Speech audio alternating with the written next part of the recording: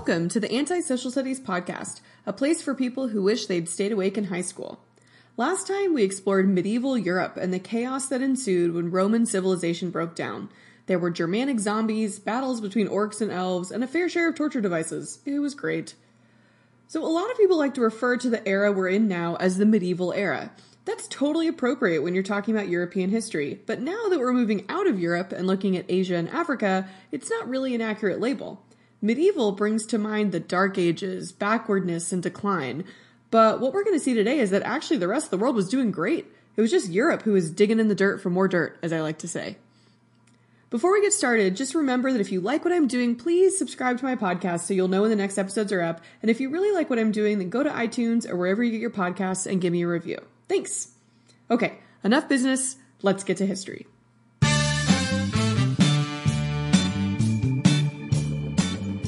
Today we're going back to the Postclassical era in the East, or as I like to call it, yes we can. We'll look at the rise of Islam, 4 great Chinese inventions, and figure out why no one ever learns about African history. And then we'll get to one of my favorite figures in all of world history, and the only person to successfully invade Russia in the winter. Until now. Challenge accepted. This is Anti-Social Studies. I'm Emily Glankler. Settle in, and let's go back in time.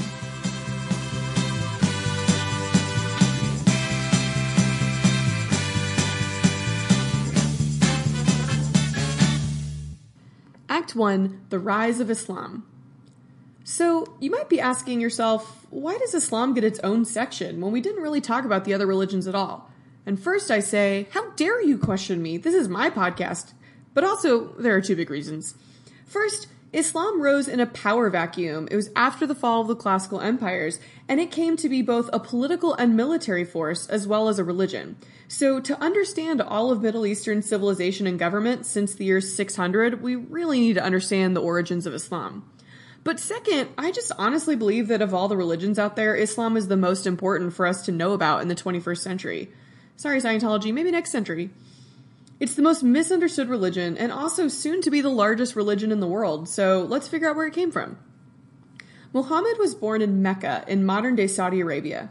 At this time, Mecca was an important religious and trading center with many temple and worship sites for the various polytheistic religions in the region.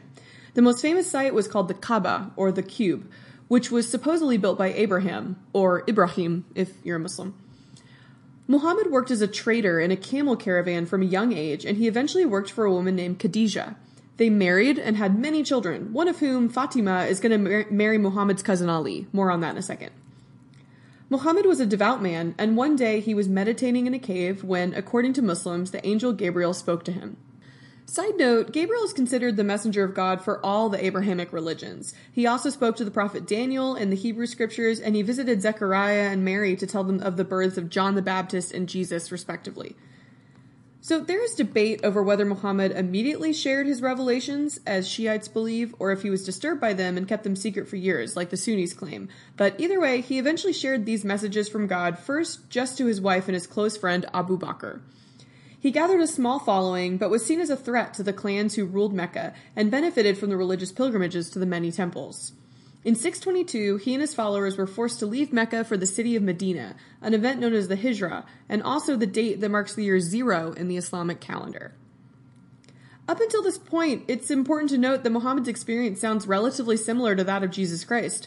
Coming from humble beginnings, leading a small group of devout followers, seen as a threat by the political power of the time. But the big difference is that Muhammad and his followers also became a small militia who fought for survival. Eventually, he amassed an army of Muslim followers and conquered Mecca, destroying the pagan statues on the Kaaba and leaving only the black stone as a representation of the one true God, Allah. So the Kaaba is the place where when you take the Hajj or the pilgrimage to Mecca, that's where you go and you pray. So if you've ever seen those pictures of Mecca and they have thousands of people surrounding this massive black cube, that's the Kaaba. Another note, Allah is the exact same God that Jews and Christians worship. It's just the ancient Aramaic translation of God. It's kind of like Yahweh, which is a form of the Hebrew name for God. Anyway, okay, but does this matter for us today? It really, really does. Islam, from the beginning, has been a different type of religion than all the others we've seen because it formed as both a religion and a political force. From the start, Muhammad was the leader of the faith, the military, and also the government. So the separation of religion and state is essentially non-existent in Islamic history, and this is really important to understand. In the Judeo-Christian West, we take for granted that religion and politics are usually separate. In the Bible, it says, "Give unto Caesar the things which are Caesar's, and give unto God the things that are God's." So basically, political leaders should come first in matters of governance, and religious leaders first in matters of faith. I'm not saying one is better than the other, but the history of each religion really informs a lot of the conflict that's going on right now. If you look at the Middle East, you can understand it as a tension between Western-style secular or non-religious democracy, like we sort of see in Turkey, and Islamic theocracy, like in Iran or Saudi Arabia. They're being pulled between the dominant ideology in the 21st century world, that of non-religious democracy, against thousands of years of history of basically a theocratic dictatorship. Anyway, back to the post-classical era. Fairly soon after he conquered Mecca and most of Arabia, Muhammad falls ill and he dies in Medina at the age of 62, and now Muslims have an issue. There is debate over who should succeed Muhammad. The majority of Muslims believe it should be Abu Bakr, his closest friend and one of his first followers. He's sort of like his Peter, if you're more familiar with Christianity. But there is a small but vocal minority who believes that the only person who can succeed Muhammad is one of his blood relatives, and the perfect candidate is Ali. Remember Muhammad's daughter Fatima? She married Ali, who's also Muhammad's cousin, making him double qualified as far as lineage goes, according to the minority. The majority and Abu Bakr end up taking over, and they expand the Islamic empire significantly, eventually covering most of the Middle East, and 2 more caliphs or Islamic rulers come after him. But eventually Ali does rule, but he's assassinated, and it's this event that formally leads to the split between the 2 groups in Islam. The majority, who supported Abu Bakr, become the Sunni Muslims. They are okay with anyone taking over the Caliphate or Islamic kingdom as long as they are good and righteous Muslims. But the minority, or Shiite Muslims, believe it has to be a descendant of Ali because he was the only true successor to Muhammad. Today, Sunni Muslims make up about 90% of the Islamic population, but Shiites, or Shia, it's the same, are the majority in a few key countries like Iran and Iraq. So if you're wondering why, for example, Iran is kind of a big enemy of countries like Saudi Arabia, it's because Iran is majority Shiite and Saudi Arabia is majority Sunni. That's oversimplifying it, but it's a start. So, the era of Muhammad's immediate successors ends with Ali, and we have the establishment of dynastic empires that rule as a caliphate or an Islamic empire. The first is called the Umayyad dynasty, and they expand the empire further. They're the ones who get all the way up into Spain and are called the Moors by the Europeans. But they're stopped by Charles Martel, remember Charlemagne's grandpa, in 732. The Umayyads moved their capital to Damascus in Syria to be more central to their newly conquered lands. But the Umayyads had trouble maintaining their empire because even though they conquered a ton of people, they refused to let a lot of those people join the religion of Islam. They believed that Islam should be an ethnic religion, reserved only for the Arab ethnic group. This is where I'm going to pause and just make a note. Arab and Muslim are not the same thing. Arab is an ethnic group, Muslim is a religious person. This exclusion angered a lot of people in the empire who wanted to join the faith but just were not Arabs, and they wanted to join the faith for a variety of reasons. For one, a lot of them believed in Muhammad and wanted to practice their new beliefs openly. But also, you got tax benefits if you were a Muslim. Note, you also got tax benefits if you were a, quote, person of the book, meaning a Christian or a Jew in these early caliphates. Muslims do not discount all of the teachings of the earlier Abrahamic religions. Like, they believe that Jesus was a prophet, just not the Son of God. Muslims basically believe that they just have the final draft of these earlier 2 religions. So there were rebellions from non-Arabs who wanted to be treated equally. They overthrew the Umayyads and set up the Abbasid Caliphate, which is considered the golden age of Islam. The Abbasids ruled from 750 until 1258, and they opened Islam to everyone, making it a universalizing religion, like Christianity or Buddhism. The Abbasids emphasized art, culture, literature, and scholarly works. They built their capital and named it Baghdad, and it became incredibly cosmopolitan. Baghdad was like the New York City of the post-classical era. They built a thing called the House of Wisdom, where they invited scholars of all faiths from all over the world to study and preserve ancient texts. Thanks, Muslims, for saving all that Greek and Roman knowledge. The Abbasids invented the first camera, they wrote a canon of medicine that helped doctors diagnose diseases like cancer, and they invented algebra. The word comes from the Arabic al-jabr, which means reunion of broken parts. Scholars in the Abbasid dynasty also compiled a lot of old Arabian folktales into a book called The 1001 Nights. This is where we get stories like Ali Baba and the 40 Thieves, Open Sesame, and also Aladdin and his wonderful lamp. And you all know how I feel about Aladdin. Hubba hubba. But we also find the most famous Muslim poet, Ibn al-Rumi, during the Abbasid dynasty. In Arabic, Ibn, I-B-N, just means son of. So that's why you'll see a lot of common Muslim names start with Ibn. Rumi is still the best-selling poet in the United States today. He wrote a lot of poems about love and seeking change from within. For example, quote, "Your task is not to seek for love, but merely to seek and find all the barriers within yourself that you have built against it." Whoa. The Abbasids also send out trade emissaries around Africa and Asia, which helps spread Islam. In Africa, this conversion process happens quite peacefully through trade, but in India, a group of Afghan Muslims are going to conquer the subcontinent and proclaim the Delhi Sultanate. This is the first introduction of Muslims into India, and there are going to be conflicts there ever since. But over time, the Abbasids grow weak as they struggle to maintain power over their massive empire. And nomadic Turkish groups are going to enter the empire and get hired as mercenary soldiers to fight for them. Didn't you learn anything from the Romans? By the mid-1200s, they will meet the same fate as almost every other Asian civilization, but we'll come back to them in a minute. Act 2, cue up Toto, because we're talking about Africa. Okay, buckle in and hold on, because I'm about to tell you something that is going to blow your mind. Africa had civilizations before white people showed up. I'll give you a second to process. So, unfortunately, if you had the typical high school history experience, then you honestly might not have known that.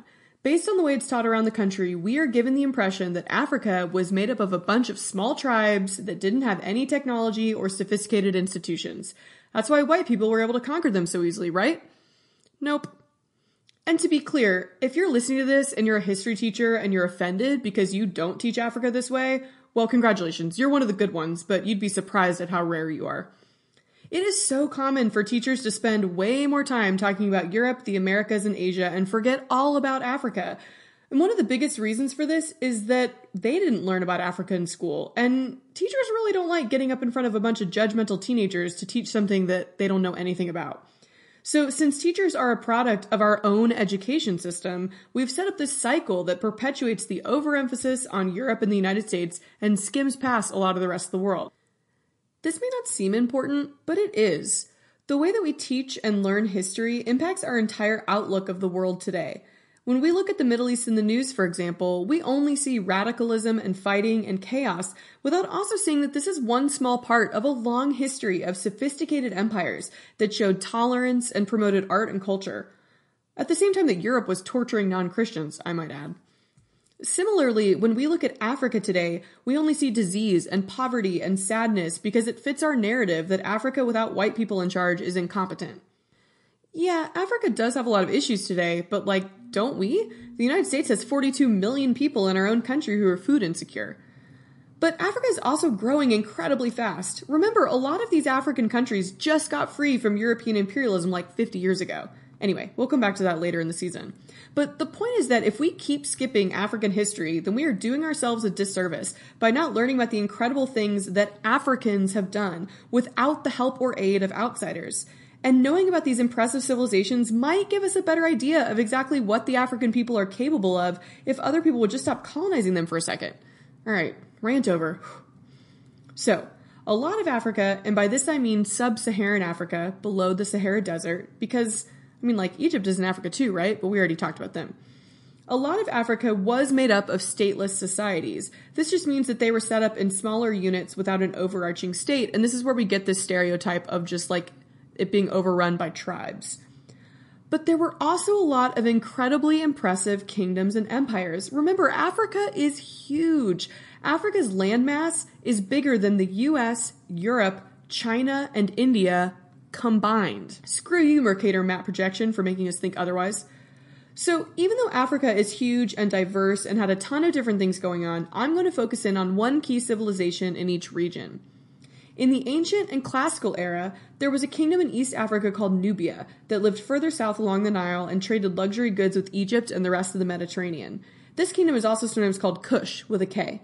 And it was very similar to ancient Egypt, and they produced a ton of fantastic art that is found across the region. At one point, they were even ruled by a powerful queen named Amani-Shaketo, who defeated an invading army sent by Augustus, the first emperor of Rome. Nubia collapsed along with the other classical empires in the 300s, and that region of East Africa gave rise to Christian kingdoms, the greatest of which was in Ethiopia. It was called the Kingdom of Axum, and they ruled East Africa from around 100 to 900 CE. It was notable as an early adopter of Christianity, right around the time the Romans did too. This created a beneficial link between the Kingdom of Axum and the Romans until Rome fell. Axum is going to rule East African trade for centuries until they are pushed back by the conquering Muslims. They will eventually retreat inwards, choosing to retain their Christianity and internal unity in exchange for giving up power and control over trade routes. Even today, Ethiopia is a mostly Christian nation. Like when European colonizers showed up in Africa, the Ethiopian church already had 40 to 50 million members. They're also going to be the only nation in Africa that doesn't get colonized, partly because they were already Christian, so it was hard for Europeans to justify that they needed to be, quote, civilized, but also because they were so unified. Italy tried to conquer them, but were defeated in the Italo-Ethiopian War. We'll come back to that near the end of the season. But the post-classical era, again the medieval era in Europe, was dominated by 3 large trading kingdoms in sub-Saharan Africa. Furthest south was a place called Great Zimbabwe. We don't know much about this kingdom. Like I mentioned in a previous episode, many African civilizations valued oral history, which can get lost more easily. But we do know that Great Zimbabwe was great. So great, in fact, that when Europeans discovered the remains of this civilization, they were so impressed and also so convinced of the inferiority of black people that they couldn't believe that African people had built it on their own. Really. So when colonizers arrived in Africa, they had heard myths of a great city in the interior of southern Africa that sounded to them a lot like the mines of King Solomon mentioned in the Bible. In this version of the story, Semitic people, or a group of people from the Middle East, traveled down to southern Africa and founded a city of gold called Ophir. When Great Zimbabwe was found, archaeologists and historians told this general version of the story for years, that they had found a great city that had been created by non-Africans deep in the jungle. A few decades later, in the early 20th century, archaeologists reevaluated the evidence and realized that none of the art and architecture from these ruins looked anything like something from Eurasia. In fact, it matched pretty dang close with other African art, and they finally had to admit that Great Zimbabwe was a purely African creation, and it seriously blew people's minds. The guy who first proposed this new version of the story was kicked out of the National Geographic Society because it was so controversial to claim that black Africans could have built it. Remember, this is during the age of imperialism, so. This civilization did not have much contact with the outside world, but Great Zimbabwe did trade their precious materials, especially gold, with some of the other key trading cities along the east coast. These trading cities were mostly independent, but we generally refer to them as the Swahili Coast states. These are basically located in modern-day Somalia, and they are really important centers of trade between Africa, the Middle East, and India. The Swahili Coast cities become these huge melting pots of language and culture. Swahili, for example, is a new language that develops as a result of the mixture of native African Bantu and Arabic. But the most famous trading empire during this time is Mali. It's located in West Africa and is the largest of the Sudanic states. In the post-classical era, the Sudan referred to the region just below the Sahara Desert, and it comes from the Arabic phrase for land of the blacks. Mali was situated perfectly to take advantage of the gold-salt trade.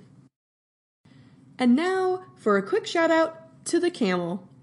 Y'all, camels are crucial to world history. They were really important to African trading because they could cross the formerly uncrossable Sahara Desert. So it's not a coincidence that these trading kingdoms grow very quickly after the camel got introduced to the African continent via Middle East traders in or around 300 CE. Did you know that camels originated in Canada? Yeah, that Canada.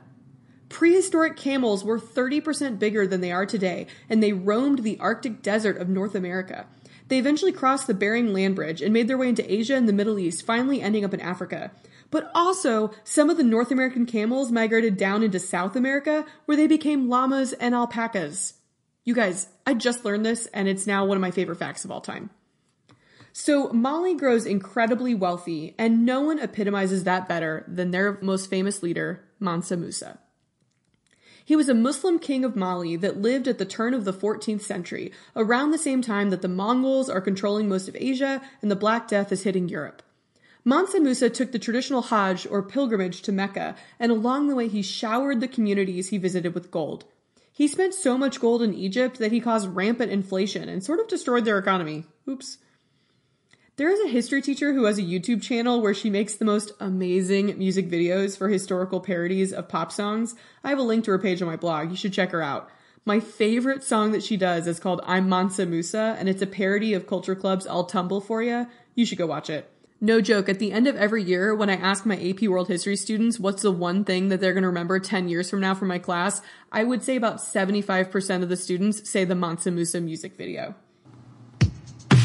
I'm Mansa Musa, here's gold served for you. Oh, you should all go watch it. It's incredible. So historically, when adjusting for inflation and relative wealth at the time, Mansa Musa is still the richest man in all of history. Easily. But his Hajj had an unintended effect that may have proved disastrous for the continent of Africa. Mansa Musa travels across North Africa and through the Middle East, spreading seemingly infinite supplies of gold, just at the same time that European merchants are on the rise and setting up shop in these same trading cities.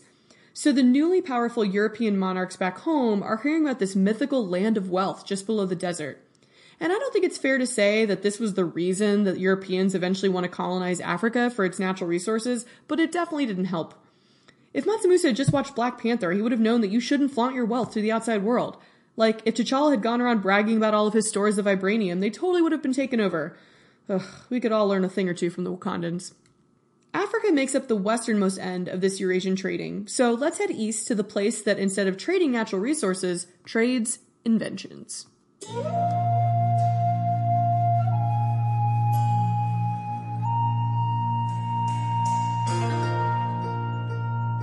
Act 3. Thanks, China, for all of the useful things.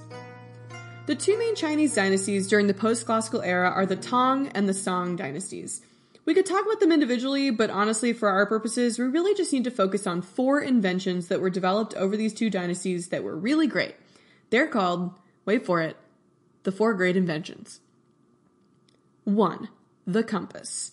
This innovation is going to be critical for ocean navigation. Before this, sailors typically used the stars for navigation, which was fine for general directions, but we're reaching a point in history where just knowing you're heading west isn't going to cut it anymore. I'm looking at you, Columbus.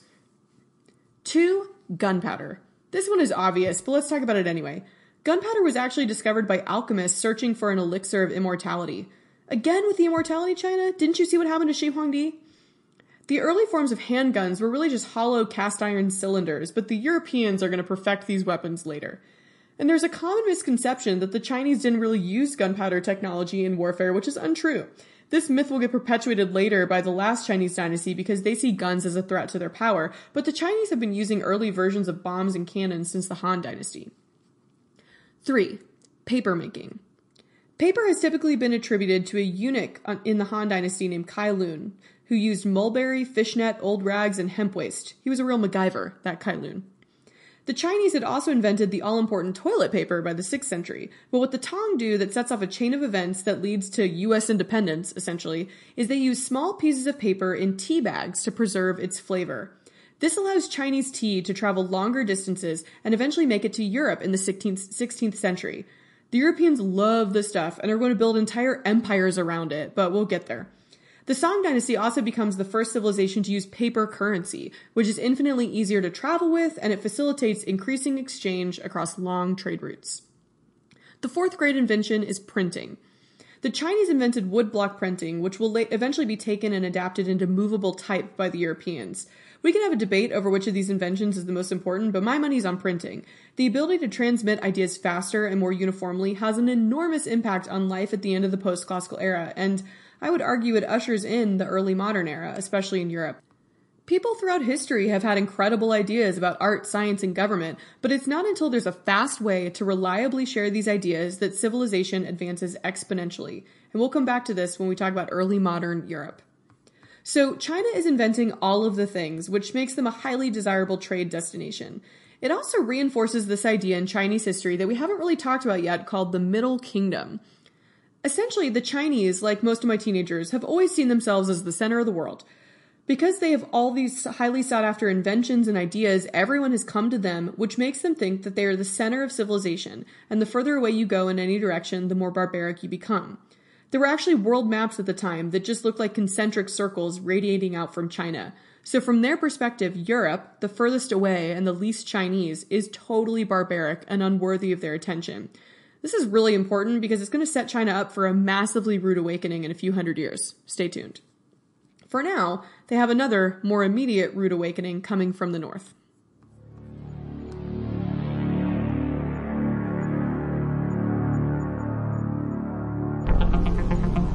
Act 4. Here come the Mongols!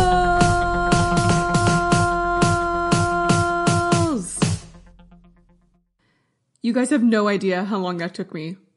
Worth it. The year is 1162. Europe and the Middle East are in a lull between the Second and Third Crusade. China has just transitioned into its southern Song dynasty after another military conquered the northern part of China. And in Mongolia, a boy named Temujin is born. At this time, there really was no such thing as the Mongols. They were a variety of separate tribes and clans that warred with each other constantly. For example, when Temujin was only 10, his father was poisoned by a rival tribe. His mother and her 6 children, seen as a burden, were abandoned by the tribe. Temujin's older half-brother was now the head of the household, but he was not providing for the family, and one day Temujin caught him stealing food, and so he did what any preteen boy would do. He shot him with a bow and arrow and killed him. Temujin eventually married a woman and had 4 sons and an unknown amount of daughters, and this fact is so crazy to me. Like, daughters were so insignificant that they didn't even keep track of them. Anyway. He slowly gained a reputation as a great warrior, once rescuing his wife after she was kidnapped by an enemy tribe, and he also began creating alliances between the various tribes. Temujin was able to unite the Mongols by doing a few things differently. First, he promoted within his military based on merit, instead of family or elite status, so this was really attractive for a lot of the lower members of the different Mongol tribe societies who felt like they could work their way up in Temujin's army. He also organized his troops into units of 10, so 10, 100, 1,000, which made them a lot easier to organize, and he also intentionally mixed up people from various tribes to try to break down barriers between the different groups. And he still let his army loot. I mean, like, looters gotta loot, right? But he made them wait until a complete victory was won so that they wouldn't get distracted. All of this made Temujin's warriors highly effective, and by 1205 he had vanquished all of his rivals and united Mongolia under his rule, and it's at this point that he becomes known as the Great or Universal Ruler, or Genghis Khan. Note, it's actually supposed to be Chinggis Khan, but that sounds weird, so I'm just going to stick with Genghis. Okay, I also think it's time for a quick conversation about just how heavily George R.R. Martin plagiarized history when he wrote Game of Thrones. We could go on this forever, but just 2 quick things. The Citadel, where Samwell Tarly geeks out and is also like, the janitor, I think? Yeah, that's the House of Wisdom that I mentioned earlier in Baghdad during the Abbasid dynasty. And the Dothraki are obviously 100% the Mongols. The Mongols revolutionized warfare. They brought no supply trains with them, just what they could carry on their backs and their horses, which made them incredibly fast and mobile. Leaders would send spies and scouts to assess their enemy in advance. For example, the Mongols sent spies into Europe for 10 years before they attempted to conquer it. Genghis Khan developed new tactics like the false retreat. He would have his troops turn and run as if they were fleeing, and then when the enemy pursued them, they would lure them into an area where a larger army was waiting. And they also obviously used psychological warfare. This is one of my favorites. Genghis Khan would have each warrior light 5 extra campfires at night so that the opposing side believed that they were way larger than they really were. They were skilled at siege tactics, especially when they would encounter a fortress or a castle. They would divert rivers away from the cities and encircle them and wait until they starved or surrendered. They would pillage the surrounding villages, killing many, taking some as prisoners to fill their front lines, and allowing a few to survive to tell the story to other cities who might decide to just surrender up front to avoid this fate. The Mongols were skilled at archery, and they could shoot with accuracy while riding on horseback, which really no one could do at this time. Genghis Khan would have his soldiers tie tree branches or leaves behind his horses so that they would drag as they rode, kicking up a cloud of dust behind the Mongol army as they advanced, making it look way bigger and more terrifying. And obviously they used biological warfare. Dead bodies would be catapulted into cities, and many diseases were spread this way. And it's not fair to blame the Black Death entirely on the Mongols, but I think we can blame it 99% on the Mongols. Between them flinging plague-ridden bodies into towns across Eurasia and then later reuniting and encouraging intercontinental trade and exchange, they basically caused the Black Death. So, Genghis Khan unites Mongolia, does a bunch of conquering, and ends up controlling the largest contiguous empire in human history. That means the largest empire where his land was all connected. And it's the largest empire in human history ever. When he was 65, he died in combat, but his remains have never been found. Supposedly when he died, a guard of soldiers buried him in the Eurasian steppe, and they killed anyone they encountered along the way. Also, according to the story, after they buried Genghis Khan, they killed themselves so that his tomb would always be a secret. According to Marco Polo, the Mongols didn't know where he was buried even just a few decades after he died, so this version of the story kind of holds up. Either way, Genghis Khan was clearly a humble man. He didn't allow anyone to build statues of him or paint his picture when he was alive. But today in Mongolia, he is still revered as the founder of their nation. Just in 2006, the Mongolian parliament revised their national anthem to include his name. Genghis Khan's empire included North Korea, northern China, all the way to the Caspian Sea. And his children are going to expand the empire to include Russia, the Middle East, Tibet, and all of China. And they make it into Eastern Europe and almost conquered Vienna, Austria, but they somewhat suddenly stopped and turned back. Why? The typical story is that the great Khan Ogadai, Genghis' son, had died while binge drinking on a hunting trip. King Robert Baratheon much? The princes of the blood, everyone related to the great Khan, would have to return to the homeland to elect a new leader. Now, Ogadai definitely died, but there's a lot of evidence that they had already turned back from Europe at this point. The most probable reason why they turned back and never conquered Europe is actually climate change. According to weather data preserved in tree rings, the local weather turned cold and rainy, making the land into a damp marsh. These conditions were not ideal for the Mongol army that relied on their speed and horses, so they might have turned back to avoid a loss. Either way, this is where the Mongol advance stops. Thanks, Cold Front. Also, the Mongols had really bad luck when it came to weather. They also tried to conquer Japan twice and were stopped by a typhoon. Twice. I like to imagine a bunch of Mongol warriors sitting around the horse milk water cooler saying things like, crazy weather we're having, right? The Mongol Empire slowly falls apart a few generations after Genghis Khan. After it gets divided up amongst his sons, they begin to fight with each other for land. The most famous of these future rulers is Genghis Khan's grandson, Kublai Khan. We know a lot about him and his court because he was visited for years by Marco Polo, a young Italian traveler who wandered Eurasia writing about his experiences. He's like those people on Instagram who somehow make a living traveling and taking pictures of themselves in cool places. Like, where's that job posting on Indeed? Kublai Khan conquered China and established the Yuan dynasty. He maintained a lot of Chinese cultural practices like Confucianism. If it ain't broke, don't fix it. But he just put the Mongols on top. Kublai Khan loved Chinese culture, and he invited religious representatives from all over the world to come visit him. And this made another Khan, the one who inherited Mongolia, angry, believing that Kublai Khan was not honoring Genghis Khan's culture. They fought a war during which the daughter of the Mongolian Khan distinguished herself as a fierce warrior. Her name was Kudalun, and she supposedly refused to marry anyone who couldn't beat her in a wrestling match. She was also her father's most trusted advisor, and he tried to name her as his successor, but it was refused by her male relatives. And I totally picture Kudalun as Khaleesi from Game of Thrones, which is highly inaccurate, like she would not have been blonde. But now that I made the connection in my head, I just can't stop it. So, I feel very passionately about this. The Mongols get a bad rep. Sure, they were terrifying and used brutal tactics, like, yeah, Genghis Khan executed a governor in modern-day Iran by having molten silver poured into his eyes and throat. Kind of like how Viserys was executed in, you guessed it, Game of Thrones. Alright, that's the last one, I promise. But that guy had his trade caravan, and eventually Ambassador murdered.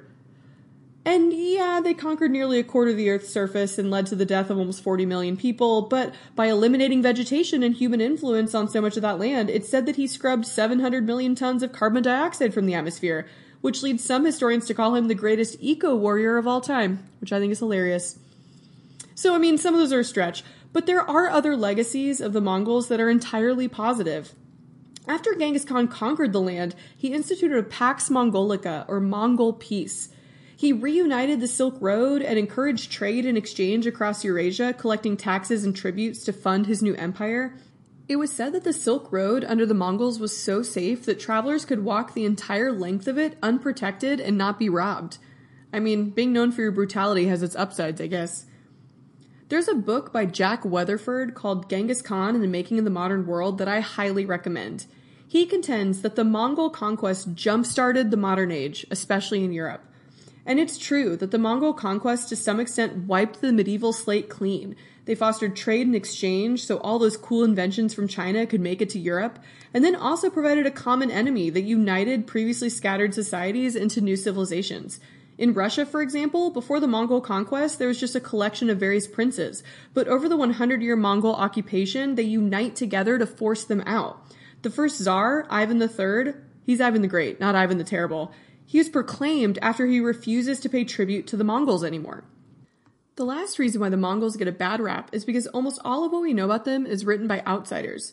The Mongols did not have their own written language, which automatically makes them uncivilized in most historians' book. Thanks, Ethel. They were too busy conquering to sit down and write their own histories, so most of the primary source accounts from the time period are written by people who were either subjugated, conquered, or at least just generally terrified of the Mongols. There is a book called The Secret History of the Mongols that was written by the Mongols after they adopted the Chinese script after Genghis Khan's death.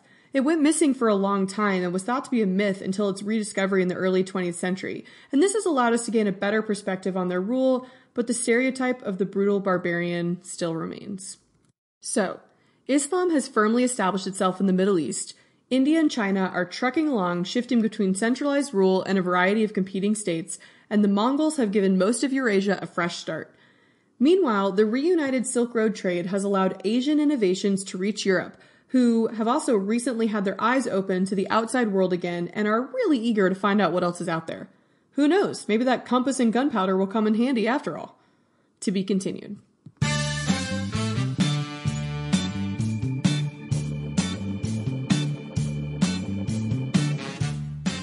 For notes, pictures about some of the things I mentioned, links to sources, and other fun stuff, check out the podcast appendix page at www.antisocialstudies.org. Join me next time on Antisocial Studies as we explore the early modern era in the West, or we missed 2 whole continents? And don't forget that if you like what I'm doing, please subscribe to my podcast so you'll know when the next episodes are up. And if you really like what I'm doing, then go to iTunes or wherever you get your podcasts and give me a review. Thanks!